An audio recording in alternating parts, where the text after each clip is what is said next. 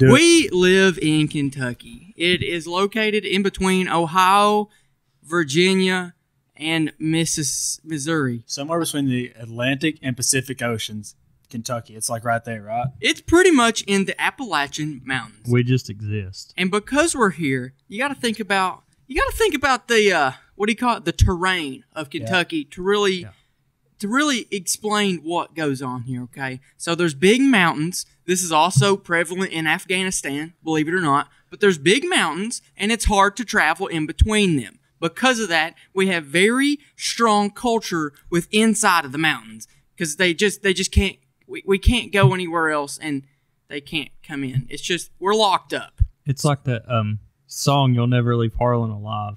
Yeah, pretty much like once you're here, you're stuck here. Yeah, when you go to Harlan, geographically, it's not even anything else. It's just you physically can't get out. You're stuck. Yeah, you're actually stuck by the mountains. Ethan has collected a few Kentucky news stories, everyday things to us. But we're going to let you guys look at them and take a look at what you think. Every evening on the news, which I don't watch, we have things just like this. Go ahead and pull it up, make it big, and this is literally the things we see on the news all the time. Y'all ready? Y'all ready for this? Yeah, move the microphone there so they can hear it. All right, this one's actually happened close to home. Crashing a car was bad enough, but investigators say it led to 2 people inside that car being attacked by bees. It happened last night on Patton Spur Road in Laurel County. Police say a car hit a utility pole and bothered a hive of bees nearby. New tonight, Garrett Weimer talks to someone who lives in that area who saw it all happen. Neighbors along Patton Spur Road are still, buzzing about what happened. Well, I just got done feeding my chickens, watering them and stuff, and I walked back to my house there to get my phone so I could play a video game on it. And all of a sudden, I heard a big boom. I looked back out my door, and the electric pole fell, and the lines was falling, and the geotracker was sideways into the fence. Then the folks inside the car got a big surprise. Well, he didn't know it, but he found out that there was a hive of bees that was located there, and he disturbed them. And there's a guy come out screaming and squalling and running around about like a chicken with his head cut off. Anderson then says they ran up the road, grabbed a hose outside his home, and started trying to spray off the bees. I told him he needed to get out of that water, but say I didn't know he was getting eaten up by bees. I thought he was just high. Deputies say the couple were under the influence of drugs. They say they had driven down the road looking for a place to swim. That girl in that little bikini, she had a little red dot over her. Even Gary Lee got stung while he was out there. Needless to say, investigators call it an unusual case, but everyone around here hopes the 2 learned a serious lesson. Think they learned their lesson? I'd say by today they are. If they feel like my leg feels, I'd say they're learning. In Laurel County, Garrett Weimer, WKYT. Oh. Wait, I got the most important question. Yeah. What video game was he trying to play on his phone?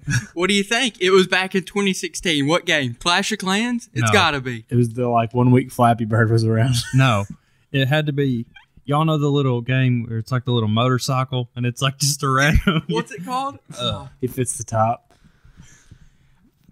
I know what you're talking about. You know what I'm talking about. Yeah. Too. Oh, yeah. It's a good game. It wasn't like Speed Bike or something like that, was it? I don't know. I can't remember. Did you see the Geo Tracker? Yeah. Oh, that's a nice little Geo Tracker to be crashed into a tree. They were just driving through the mountains looking for somewhere to swim. Not to mention where they was. Like, they were in the main back somewhere of a holler. They wasn't on the main road. No. They was back at that guy's house looking for a place to swim. He said, then they learned their lesson. He said, yeah, they are. I don't even know what that means. He talked to... The thing is, why did the lady already just have nothing on but a bikini? And he was talking about she got eat up by the bees. Well, yeah, she got eat up by the bees. Sometimes you get excited. You don't want that transition period from putting clothes on to get into the water. She just wanted to go swimming. Where are they going to swim? In the creek? Well, they was looking. Yeah. They was looking. I appreciate that. All these people just buy pools nowadays. Old-fashioned way. That's how Daniel Boone did it. Go look for a place to swim in your Geo Tracker. And accidentally ram into a pole with bees on it. I mean, wouldn't the lake be a better option? Maybe they's looking for the lake. Yeah. They got lost. Everyone knows where Laurel Lake's at. Not them. They were hot. They didn't know. What we got next? We got a guy who got his cheese grater stolen. Yeah. This one wasn't that long ago. Yeah, it was 3 years ago. That's not too long, though. You just dragged that way over. No, it wasn't that long ago. But who steals a cheese grater trap remix over there? Kentucky man. All right. Go ahead and put it up here. Let's see what we got. Someone suspected of burglarizing your home is never a good idea. A Floyd County man found that out for himself after having a gun pointed at him when he did just that. WYMT's Sean Allen talked with the victim in that case. Officials say meth is on the rise, and as a result, so is crime. Must have been a bad batch around here because Floyd County's went crazy in the last 4 days. Neighbors notified Mason Tackett that his cousin, Philip Matthew Higgins, was seen carrying items from his house. When I finally got down here to the house to look see what happened, the door was standing wide open. It looked like he was packing up for a yard sale when he come out. And that is when he confronted Higgins. He was lying, throwing his hands, and saying stuff like, I didn't do it, you know how rogues do, and blaming on everybody else. The confrontation took a dangerous turn once Tackett found items belonging to him. He did pull a gun on me when I got back around the house because I guess he thought I was upset with him. Items not normally the target of a would-be burglar. Who steals a cheese grater? He's got the works, Lysol. He stole an empty bottle of spray. What got me the most was my soap. He stole my soap. Who steals soap? Philip Higgins is charged with receiving stolen property and being a convicted felon with a firearm. In Turkey Creek, Sean Allen, WYMT Mountain News. Who steals with soap? That guy. It's a bad batch. It's a bad batch. Yeah, I mean, it could happen to anybody, really. Just that homegrown. Here's what I got a question all been of. there. If he said the last 4 days, what else has happened? Yeah, that's what I was wondering, because that was a very specific timeline. Yeah, it's like, what else has happened? The last 4 days. That's not long. It's 4 days. So maybe he was like, he didn't steal them all the same day. Maybe over the past 4 days, he just noticed stuff like going missing. And that 4th day, boom. Or it's a gang of them. You never know. It's a toss-up. You don't know what's happened. Sometimes you don't want to know what happened. No, probably not. But yeah, that's pretty common in Kentucky, right? That felt like home to me. Oh my gosh, listen. So over in a place where my dad works, I'll share this story. I'm not going to be very specific, but change the names. He had some things. Anyways, you'll hear this and know where this story comes from. He was putting things in a pile to. Yeah, he was making. So he does a bunch of stuff with like dirt, and like he moves dirt and changes its shape and stuff. But he put stuff into a salvage pile, right? So a bunch of scrap metal he's going to take off and sell it. They stole the scrap metal. It's worth about $3. So they kind of cleaned it up, which maybe that's a good. Maybe that's a plus. Tell them the story about the house me and you actually moved on video. Oh, yeah. So, like, they own a little parking lot over in that said place, and they come in, and there is a double-wide house. Single wide. Extra-long trailer, house trailer, just sitting there. They just dropped it off. Just left it. Who? Just some random guy. And it was just they just brought the trailer and just parked it and just left.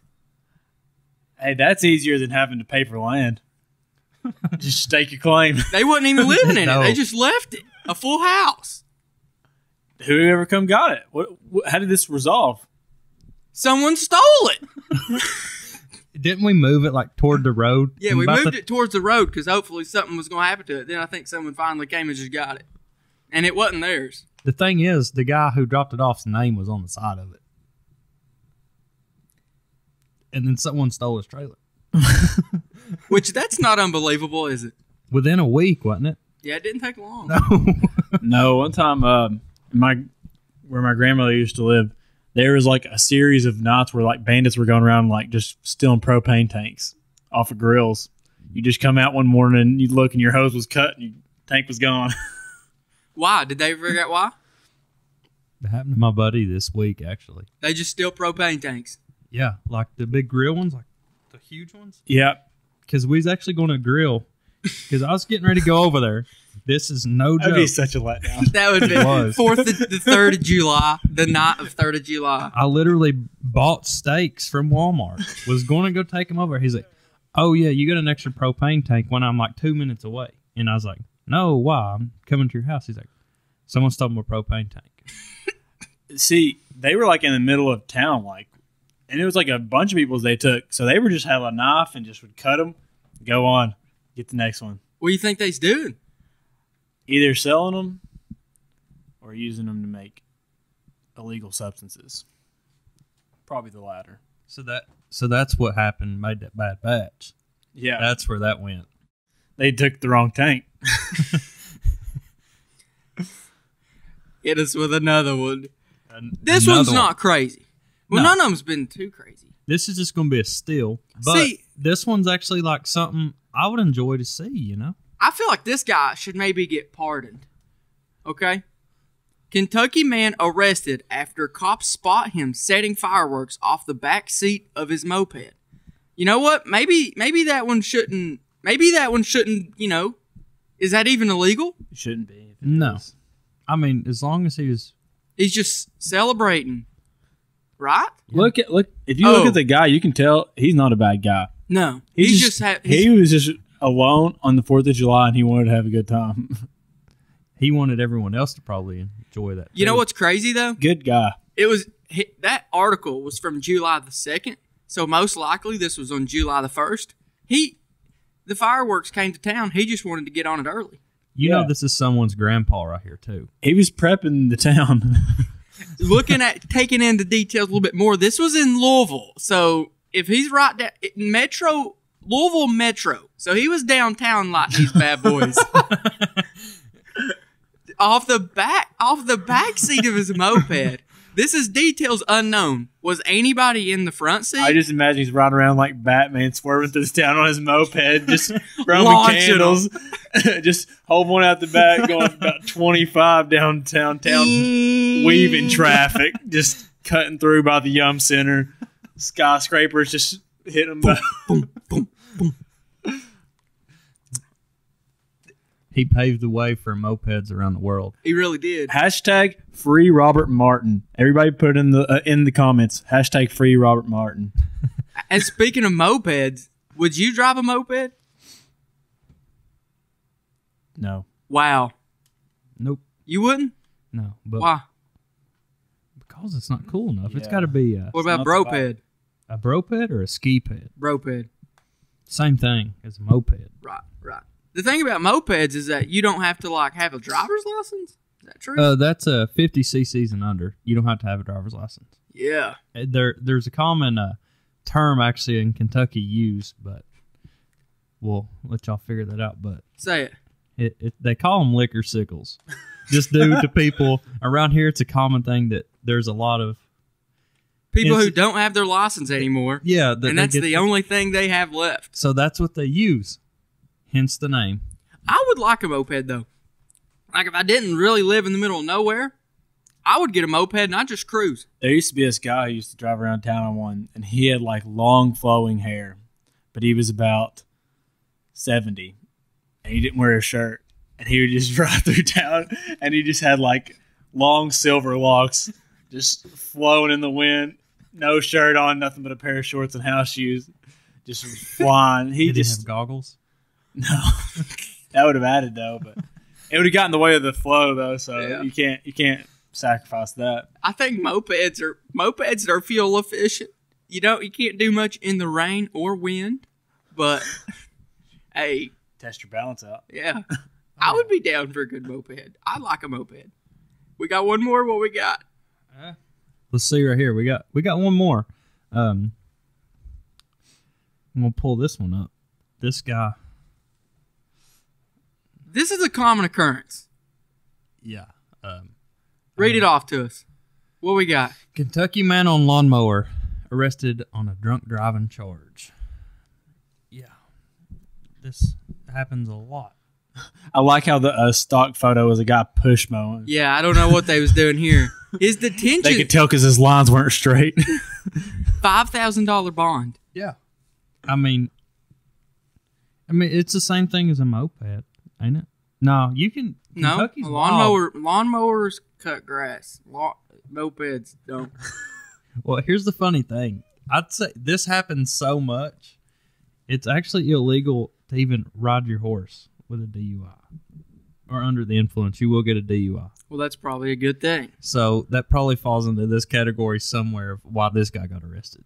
The thing about this is, like, let's just say we cut out this part. Let's say we just cut out that part that's highlighted. So it's just Kentucky man on lawnmower arrested. That way it's more clean. Let's say we cut out arrested too. Just Kentucky man on lawnmower. That's a common occurrence. That's not like rare. You see them pulling like the little garden trailers all the time around. Oh, yeah. On a lawnmower? Yeah, and going from point A to I'm point confused. B. Are you saying that people often mow their lawns in Kentucky? I don't know. Just use them as transportation. Use a lawnmower as a daily driver. I had a lawnmower as a daily driver once, but it wouldn't make it back up my hill, so I figured I probably couldn't use it as a daily driver. Get you one of those zero turns. That's what I'm thinking, dude. You never see those on the road, though, do you? You know how much a used lawnmower costs around here? No. $50. Yeah. It's 50, 70, 75 if you want the mower still attached. 50 if you just want it to cruise or race. Have you priced these? I bought one. Yeah, there's one sitting out there. Yeah, but it wouldn't make it up the hill, so it actually wouldn't start. That's a bad look. Yeah. I didn't get to drive it at all. Not good for the brand. It's not. It's not. We was going to turbo it, too. We was going to put turbos on this lawnmower. We was going to put wheels on it. I mean, it already had wheels, but It could flat. We could still get it to run. Yeah. We ain't going to, though. Too much effort. Yeah, for a lawnmower. I've also had, what else have I had for a daily driver? I had the mule, drove it pretty much everywhere. Then I had that little electric cart that's yellow. Mm-hmm. If y'all watch the videos a lot, my main channel, you'll know which one I'm talking about. But that thing scoots solid 12 mile an hour. Oh, yeah. It didn't have much range as a Tesla. It had like a 400 or 500 yard range. But it was quiet. Yeah, it was quiet. A lot of storage space. It's lit. We was going to put a hunting blind on the back of that. Remember that? It took 6 batteries. We should probably get those out. Car batteries? Yeah. Yeah. Those Before they get stolen. Yeah. They sell for $12 a piece at Walmart. Really? Yeah, they'll buy them off from you. Called a cord charge. What else have you seen people, Kentucky mans, driving? That's not a car. A woman driving a Kawasaki Mule to work. There's a guy, I mean, often you see, like, on the highway, you see a lot of four-wheelers, but if they got that black backpack on, they better be dodging the blue lights, is all I'm saying. Listen, literally the other day, I was in a place, we was driving down this 2-lane road, so pretty big for Kentucky, but there was a four-wheeler with a guy with a backpack on it, just sitting there cruising. State police directly behind him. They follow him for like 2 miles. The guy finally pulls off at his gas station. Not in a good way, just like, and then just whips off the road. Cops doesn't even care, just keeps on going. I saw a guy get busted the other day on one. Really? Yeah. Where was it? Like in town or just out and Right about? by the underpass, so it was on the highway. Wow. Aw, that's sad. What about bicycles? I don't know, but on this guy, they were putting him in the car, so I was like, that four-wheeler's just going to be sitting there. Imagine them calling you out like you're the tow company and be like, yeah, we got a four-wheeler, we need you to impound. As for bicycles, I'd say I see about 3 or 4 bicycles a year out here because it's too hilly. College, when college is in, you'll see a lot of students and people who are like coaches and professors, they'll ride some, but as far as like the local population, not popular. No. I hit a cyclist today, bringing back our Taco Bell. What'd you do? I about hit one. Okay. Like driving down the road, because like on purpose or accident? Accidentally, because the thing is, when you're going up by the jail out here. Yeah. So as I was coming down the road, they pull out and start riding toward me this way. And I couldn't see because there's a tree in the way. And by about the time I get probably from here to the end of your hallway out there, they was just like coming out this road, and I was like, whipped it over. In what? What was you driving? The minivan. Yeah, it's thinking whips though. You got a really good center of gravity. It does. The brakes smell a little hot, but yeah, it's all right. Yeah, they lock up sometimes. But if you like this clip, click right over here to watch the full podcast, or right over here for all of our podcasts, or right over here to subscribe to the podcast channel.